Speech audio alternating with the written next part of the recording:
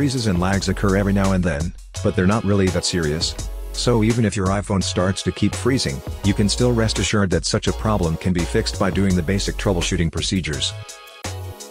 In this video, I will show how to fix an iPhone XR that started to keep freezing after the iOS 14 update. First solution: close apps and then force restart your iPhone. There are times when there are already a lot of applications running in the background that your iPhone's performance drops. If this is the case with your iPhone, then you can fix it by simply closing all applications running in the background and refreshing the memory by doing the forced restart. Here's how. Double press the home button. This will show you the app previews. Now, swipe up on the previews to close them. To force restart your iPhone, quickly press and release the volume up button, and then do the same for the volume down button. The moment you release the volume down button, press and hold the power key for 15 seconds or until the Apple logo shows.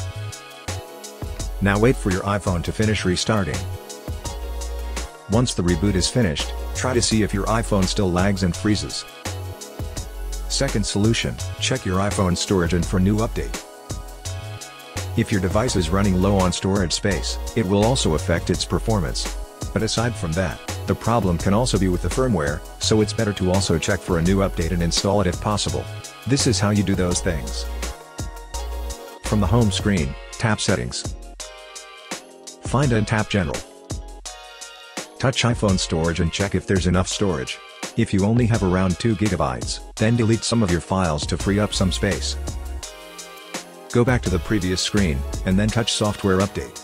If there's an update available, then download and install it.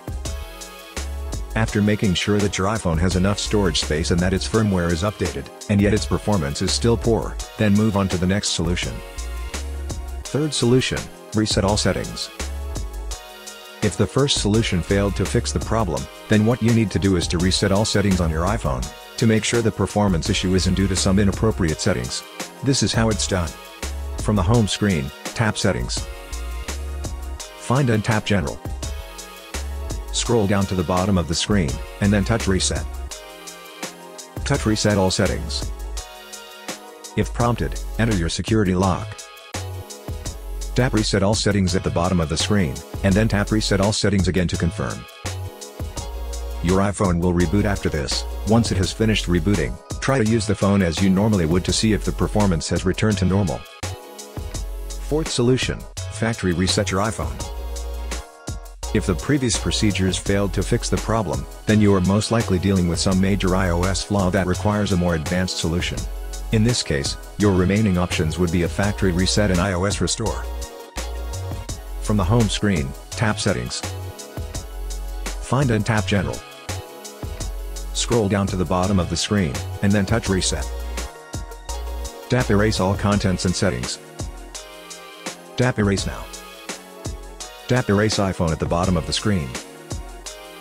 Tap Erase iPhone again to proceed. Wait until your iPhone has finished the reset, and then set it up as a new device. I hope that this simple troubleshooting guide has been helpful. Please support us by subscribing to our channel and enabling notifications. Thanks for watching.